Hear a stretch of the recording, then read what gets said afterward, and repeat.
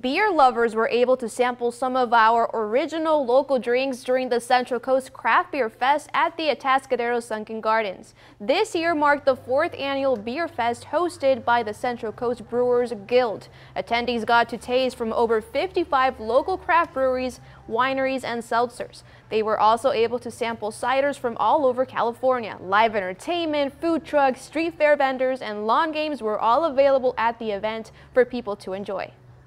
I love seeing all the lively people. The beer is great. The atmosphere is wonderful. The music kicks. And we're getting food soon, so it's been a great day. I'm celebrating my 40th birthday.